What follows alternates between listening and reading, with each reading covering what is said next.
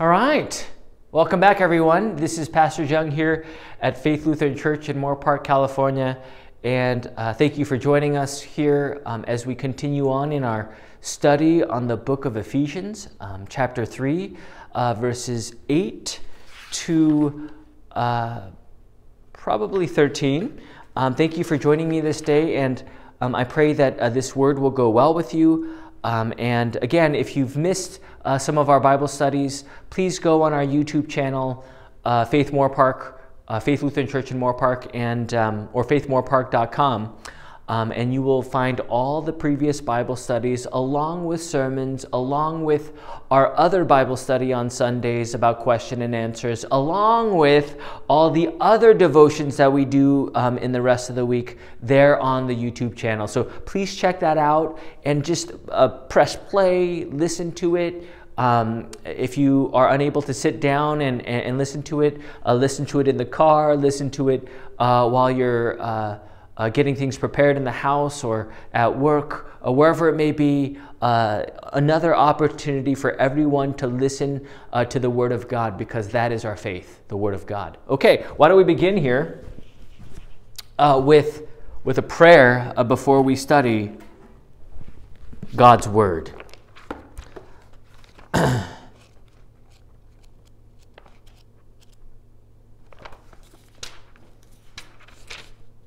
Let us pray.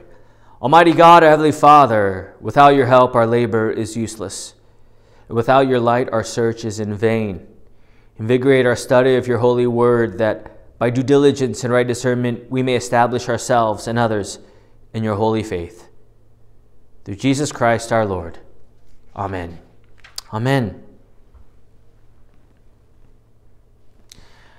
All right, let us continue here. Today, we continue on with Ephesians chapter 3. Last week, we stopped around verse 8 as we spoke of who St. Paul is in terms of his posture, right? And this is very important. St. Paul was never putting himself on a pedestal as if he was the number one guy. But rather, he says right here in verse 8, what does it read? If you have your Bibles out, read along with me. You should have your Bibles out. That's always good, right? Reading is fun. So here we see in verse 8, to me, though I am the very least of all the saints. Again,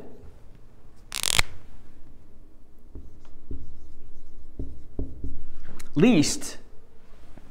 Going back to 1 Corinthians 15, where he describes himself as the least of the apostles in terms of because he persecuted the church.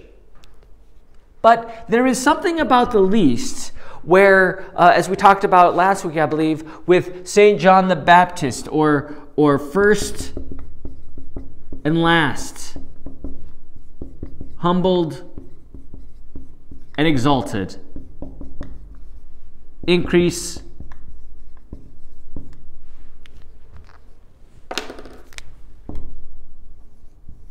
decrease. Oh, wow, that's dark. All right, that's an old pen. This is the new one. All right, we'll use this.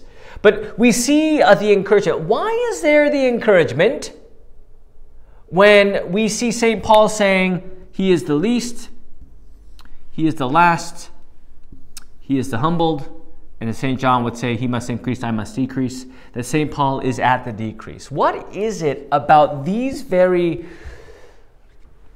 positions, this posture where we find the great encouragement? After all, it's interesting because no one wants to be the least, no one wants to be last, no one wants to be humbled, no one wants to be in this decreased state, because this, when it comes to encouragement, those probably aren't the words that you want to hear. But why are these words in terms of the nature of God and His grace? How does this all work? It's interesting. I did a Bible study on Wednesday in the morning and night, and I'm doing the same one for you here on YouTube, but I definitely didn't start out this way. So for those that came to Bible study at church, hey, this is another nugget for you. to really glean on upon verse 8. But when we look at the nature of God and His grace, we know it's all about His grace. Like for St. Paul,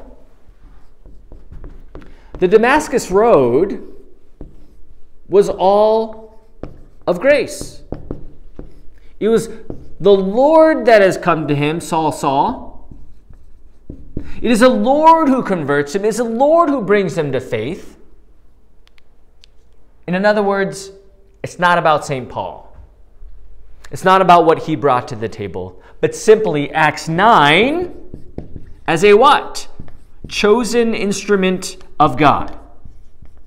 That he would be the mouthpiece that would proclaim the gospel to all the nations.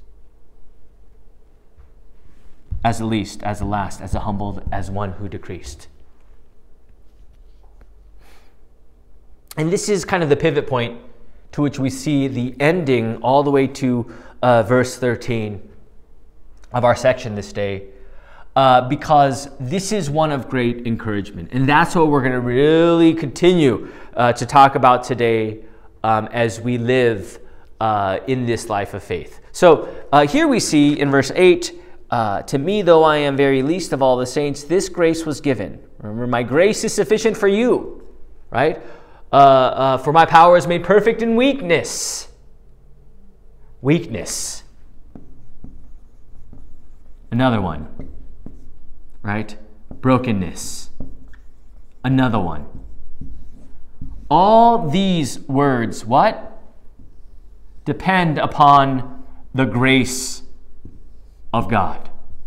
The life of what? The life of faith.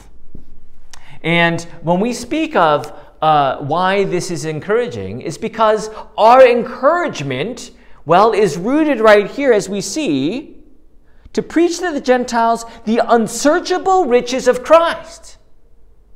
All right, so when we talk about the grace of God and the gift that He gives us in the gospel of Jesus Christ, the forgiveness of sins, the empty tomb, of course, the crucifixion, we know that our faith is rooted in what has been given to us by the unsearchable riches of our Lord. This gospel that we have is so radical and profound and beyond ourselves that just as St. Paul was searched out by the Lord, just as our Lord searched you out by the blood of Christ, by the one who searched you out by your baptism, this is your posture.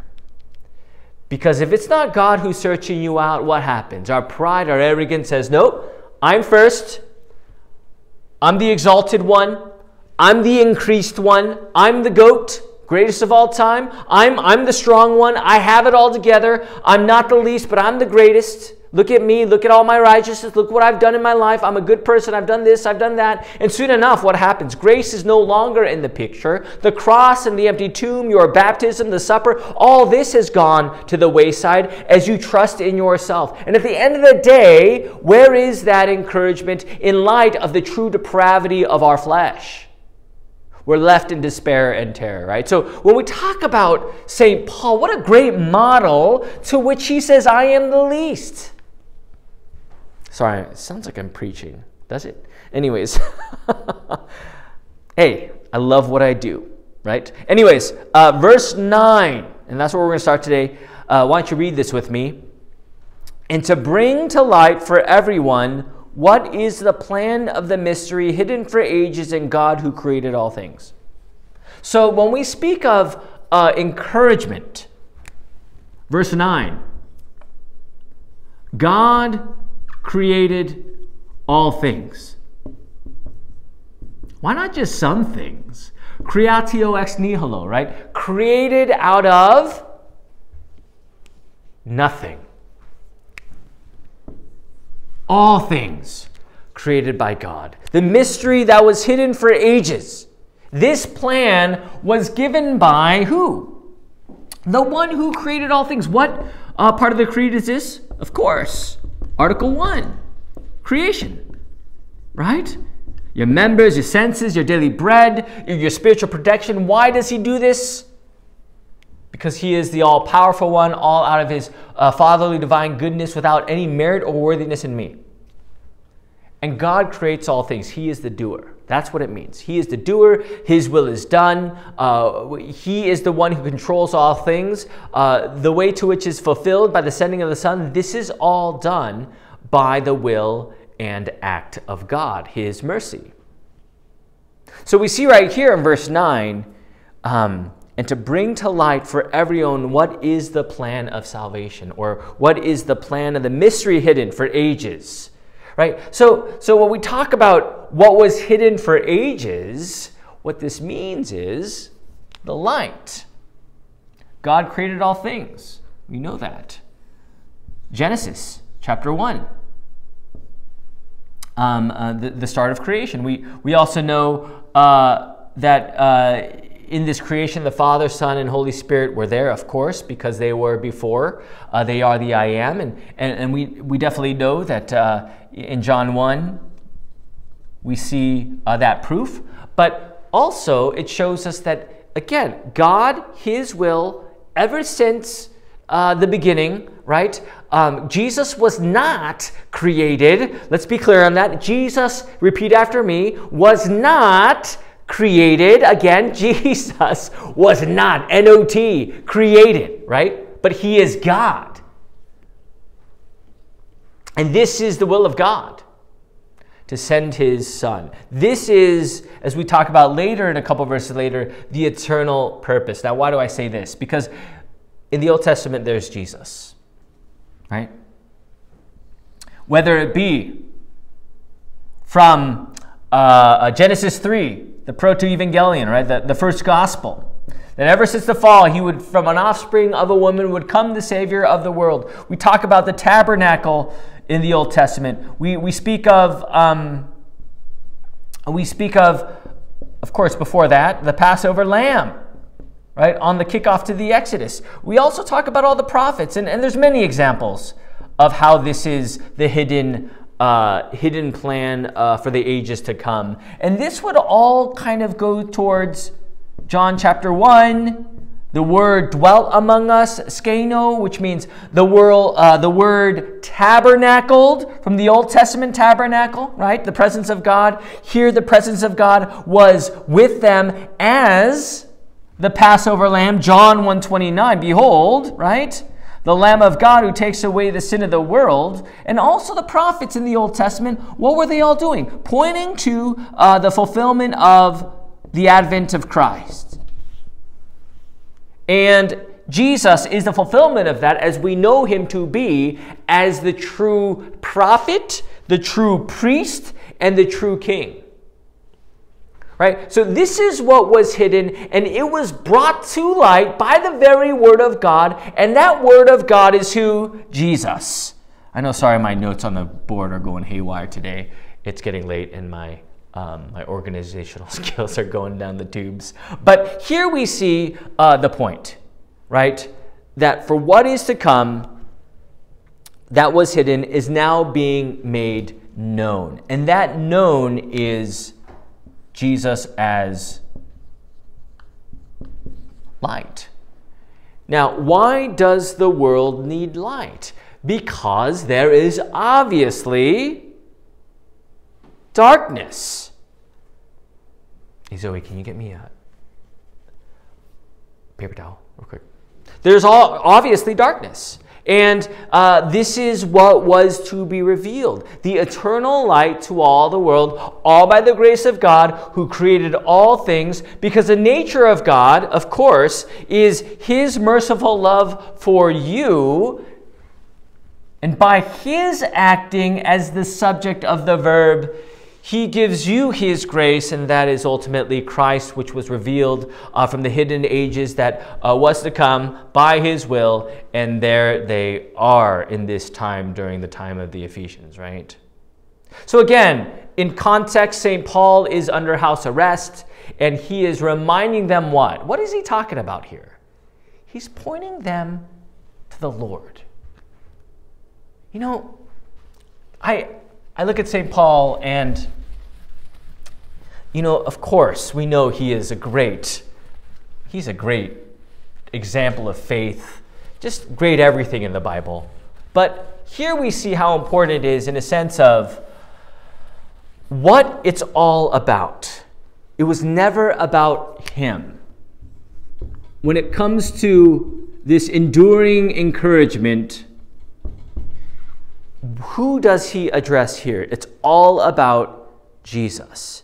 It says right there, so that through the church, verse 10, follow along with me, so that through the church, the manifold wisdom of God might now be made known to the rulers and authorities in the heavenly places. Right? And here we see through the church, the wisdom of God. What is the wisdom of God? That is Jesus himself through the church as the cornerstone. The wisdom of God is to unite the Jew and Gentile, something so radical in the human flesh. But yet the Lord's wisdom is the blood of Christ, the forgiveness of sins, and there they would be united, being made known to the heavenly realms.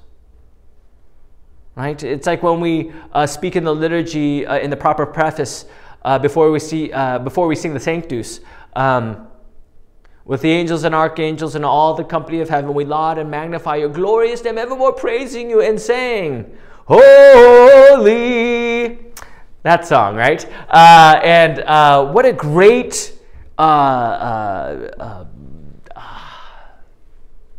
joy that is to make known and to live in the mystery that was revealed in the body and blood of Jesus, the Lamb of God who takes away the sin of the world.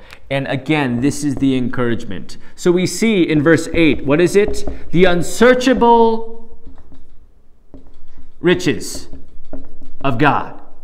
Verse 9, what do we see about our encouragement?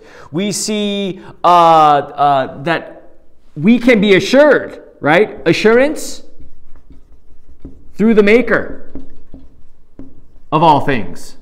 The Maker should be capitalized, right? In verse 10, what do we see right here? We see the wisdom of God, His will. So again, why is this encouragement? Because this is all about God.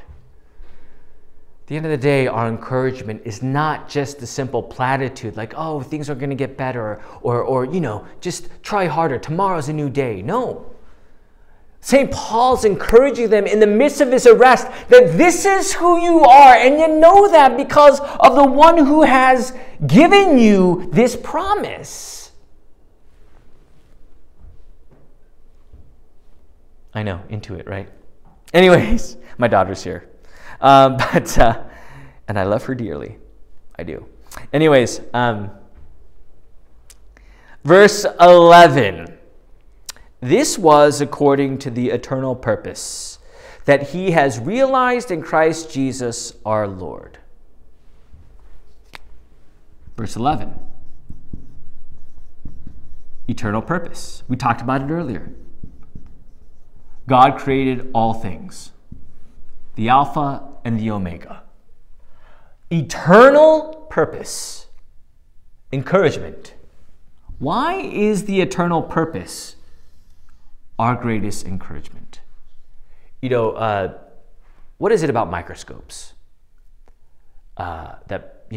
Microscopes can see things very closely. The focus goes in and you can see every microbe on you can see every bacteria, you can see everything, right? But in our sinful nature, sometimes we do get too fixed on the trees in the midst of the forest, right? We get lost in the trees, right? We get so fixated on the temporary. We get so fixated on the situation that is at hand. St. Paul really is showing them, look at the big picture here. The eternal purpose of God, all right here, the encouragement in the midst of, to not lose heart. Gentiles, remember this. The big picture is your salvation. The big picture is your life written by the blood of Christ. by the forgiveness that he has given you, that you are in his name, that you are heirs to his kingdom, citizens of God, you are his children. And in this eternal purpose, as we dwell upon the promises of God in the gospel, even in the baptismal life and the supper that we feed on, the bread of heaven, every week, we dwell upon what is eternal, what is true, and what is forever. You know, friends, it's easy to get lost in the temporary. Trust me, I know. As a pastor, honestly, there are moments. But then you step back and say, wait, what does the revealed will of God, what does it say in Scripture? And that points us to the eternal purpose, right? That is realized, or that is carried out, or that is executed or accomplished in Christ Jesus our Lord.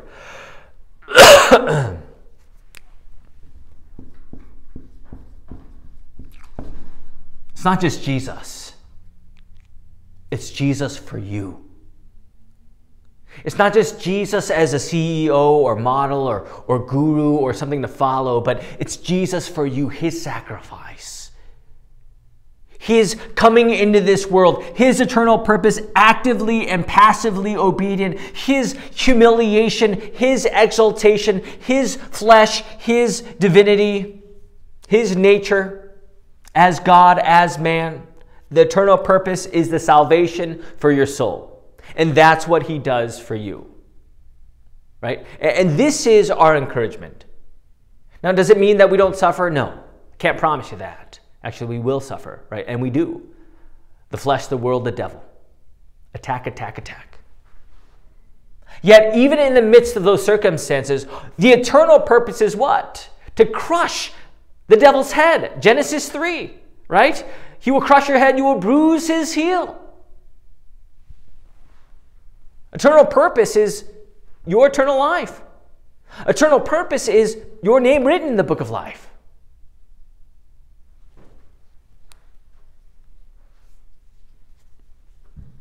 And thus, as St. Paul says, to live is Christ, to die is gain.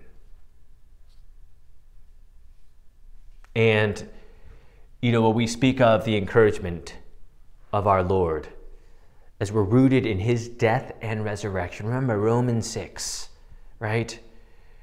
Whoever is baptized into Christ is connected to his death, and whoever is in his death will also be raised into this newness of life. Sorry, I didn't get that Bible verse correctly by word, but the point is that we are connected to the death and resurrection of our Lord, and that is his eternal purpose. What a great encouragement that is, right? Because you know what I'm talking about. You know the struggles within yourself, within your relationships, within your conscience, within the terrors of the flesh and all these battles that we face. St. Paul is saying, look at what God has given to you. This is where your faith trusts. This is such a meaty text. I love the Bible, right? It's so great. And we see it right here, executed and carried out in Christ Jesus our Lord. Not carried out by you, right? Not carried out or done or accomplished. No, nothing of you here. Nothing of St. Paul. Only Christ, the eternal purpose, executed, carried out by our Lord and Savior Jesus Christ.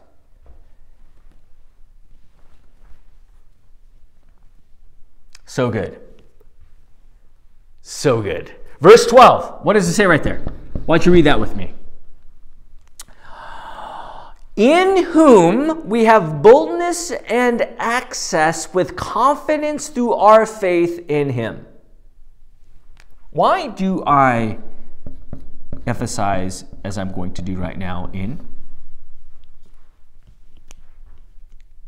Because this language, as St. Paul always writes about, this in Christ, how we are grafted in his name, pointing to the sacramental faith that is of baptism. But here we see, where do we find, as Jesus Christ executes and carries out salvation for us, it is by his carrying out, his faithfulness, as he executes this work for us by going to the cross, by shedding his blood, 3 days later, destroying this temple, 3 days later, I will raise it up again. If Jesus was not raised, our faith is futile and we would still be in our sins. Yes, because of his resurrection, all that has been forgiven, all that has been overcome, and we are reigning triumphant, all in the inn. And this is our encouragement, in the inn. In whom we have boldness and access with confidence. In boldness, confidence.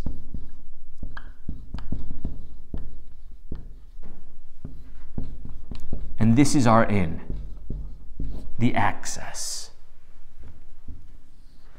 Jesus. Now, what is confidence? Confidence is simply assurance. If you're preparing yourself for an exam or you're preparing yourself for a report for your company, you're not just going to wing it. Like my daughter's not going to just, we have a test tomorrow. No studying. I'll get it. Will she be confident that morning? I'm pretty sure she'll be very nervous. If you go into a conference with all the major people of your company to produce an important report for the year, you're going to rehearse, you're going to repeat, you're going to go over the main steps the week before, the night before, and you're going to repeat so that you are confident as you enter into that meeting. Now, in the same way, it is actually the opposite. It is what has been done for us freely by his grace that we are bold and confident in the access that was given to us, and that is the blood of Christ, the sacrificial lamb, Jesus Christ. That our confidence is rooted in him, in his work. And that's our constant encouragement. I emphasize this because I know we all know what is at hand in our flesh in the world of the devil. We know this. I know right now you're saying, of course, amen, right? This is most certainly true. But at the other end of on the flip side, we very well know what we're up against. The devil, the world, and they're constantly trying to turn us, discourage us. And how does the devil discourage us? By turning us away from the reality and objective truth that our Lord has given to each and every one of us in his unsearchable riches, in the assurance as the one who created all things, in the wisdom of God, his will, the eternal purpose that is Jesus, and in him we have boldness and confidence, for he is the access.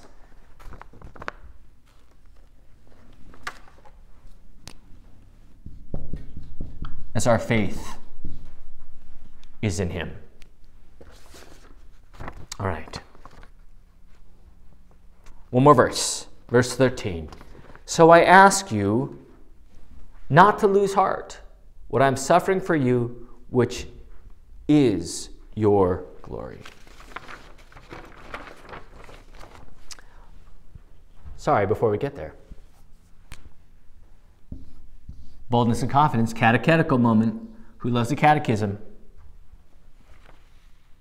I do. Anyways, introduction to the Lord's Prayer. Our Father who art in heaven. What does this mean? With these words, God tenderly invites us to believe that he is our true Father and that we are his true children, so that with all boldness and confidence we may ask him as dear children ask their dear Father. We have that boldness and confidence because our intercessor is the access, which is Jesus. Because of Jesus, I am made his own, right? I am made his own, to be his own, and I live under his care as his child. It's not like my kids, before they ask me something, they're not wondering if they're my own children. They ask because they're my children, right? They're not asking, wait, have I done good enough? Can I boldly ask my parents for something? Or do I have to do something for that? Right? And again, we're talking about confidence and going to the Lord, or with prayer, with petitions, right? With the word. We proceed through the access in him, boldness and confidence. as children of God, as those who are covered by his blood. All right. So the next time you say Our Father, dwell upon that for all eternity. What a great gift that is to say Our Father in the one true faith. Wow. Anyways, verse 13. So I ask you not to, what is it? Lose heart. Verse 13. Over what I am suffering for you. My mentor, Dr. Sankbile. Love Dr. Sankbile. He wrote a really good devotion called Christ in Calamity. I encourage every one of you to read that. I know people at church here, we read it together in devotions every week, but I encourage you to get that book, Christ in Calamity, because in that book he talks about suffering. And he really points it back to St. Paul and his suffering in a sense where, very well as we see right here in verse 13, do not lose heart. Because they could have very well lose heart over what they had saw in St. Paul as he was under arrest, what I am suffering for you, which is your glory. Do not lose heart because of all this.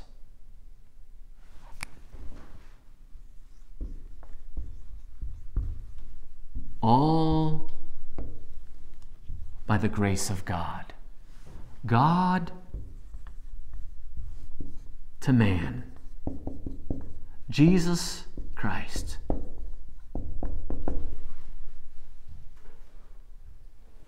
This is who you are.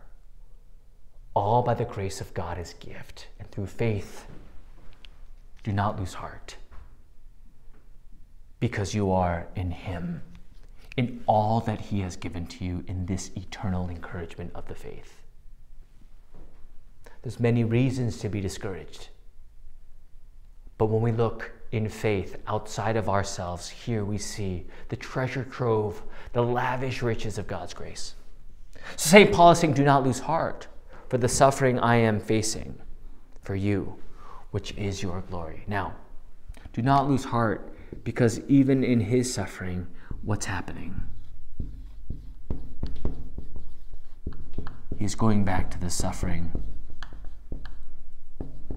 of Christ. That in our suffering, we are connected always in this life of faith to the suffering of Christ on the cross. That though we have sorrows, though we have shame, though we have iniquity and transgression, there our Lord in our suffering. And yes, he was persecuted in all these different things. What doesn't change is the suffering that Christ endured on that very cross for the forgiveness of your sins. That is where we lose or do not lose heart. It's not about following, the cult of the cult of personality. We're not following the pastor, right? But rather the pastor is the under-shepherd of God. He is simply a mouthpiece of the living word that we just talked about here in verse 8 to 12. Right? And that's the beauty of being, of being Lutheran, is that no matter what happens, us pastors, we all do the same thing. And that is this posture. Oops, I erased it, right? Of being the least, of being the decreased ones, of being the humbled ones, right? Because it's all about Jesus. It's not about what the pastor brings to the table. It's not his innovative technique. It is not his personality or whatever you want to say about him. But rather, at the end of the day, it is the word that he proclaims. And that is the word of God. And that's what St. Paul's doing here, right? Paul, Apollos, God gives the growth, right? Whoever you follow, it's God who gives the growth. And therefore, he tells them not to lose heart. Friends, I know, though we're not in the feet of the Ephesians, we very well know the battles that are at hand for us. And losing heart, losing hope, being in despair, being in great darkness and discouragement is easy. It's easy to dwell in, But it's in those very moments, where do we flee? To the revealed Word of God. I know I'm saying revealed Word of God because on Sunday, question and answers, we're talking about predestination and we're talking about the revealed will of God. So I think that's why it's fresh on my mind, because I just finished that handout today for Sunday. But check that out if you'd like, about predestination on our live YouTube on Sunday. But for us here, this is the revealed will of God, the suffering of Christ. And therefore we do not lose heart, because our Lord has overcome the world by his death and resurrection. And no matter what is happening in St. Paul, what he is saying right here is, it's all about the mystery that was hidden but now revealed. And now in him you have boldness and confidence in the access that was given to you in the one true faith in Jesus Christ. Nothing can separate you, Romans 8, from the love of Christ, right? And that is your encouragement. I know you know it. But at the same time, I know my flesh. I know probably your flesh. We're all from the same parents, Adam and Eve. We know what we face. And how do we face it? Not a platitude of encouragement, but the concrete promise of God's word and all that he gives. And there we proceed in the one true faith, in the one who created all things, in the one who by his unsearchable riches has searched you out by his very blood, the one who gives you the assurance because he is God and he is the maker of all things by his wisdom. And that eternal purpose will always be now, yesterday, and tomorrow, Jesus Christ. Therefore, do not lose heart, because there in Christ by his blood, you know who you are, as you live under the Good Shepherd who laid his life down for you. So remember that this day. A lot of good stuff here about encouragement, and I say that because we need to hear this time and time again, because so easy do we turn to the other things of this world, whether it's for encouragement or discouragement, right? But here in the Word, we get back to what? Outside of ourselves, the one who's doing the work by his grace, mercy, and steadfast love for you. And that is our Lord, Father, Son, Holy Spirit. Okay, we will end there this day. Hopefully that was helpful to you. Thank you for joining us. Let us pray. Dearly Father, we thank you for this day. We thank you for your word. Lord, bless us in this word as we dwell within it richly. Lord, we know of your profound grace, how unsearchable it is. Yet, O Lord, by your Son, the sending of your Son, you have given to us the great gift of comfort, that is eternal life, forgiveness, and salvation by your very cross. Bless us, O Lord, in this encouragement, knowing full well that we do not lose heart because of your faithfulness, that we live, move, and have our being according to your resurrected name. Bless us this day and grant us your eternal encouragement in Jesus Christ our Lord, in whom we pray. Amen. All right, friends. Until next time, love you all, praying for you all. Read the word, go to church, receive the gifts, and there we will find our great encouragement. But until then, join us next week as we continue on in the book of Ephesians, and may God be with you. And may you now go in his peace. All right, friends. See you next time. Adios and goodbye.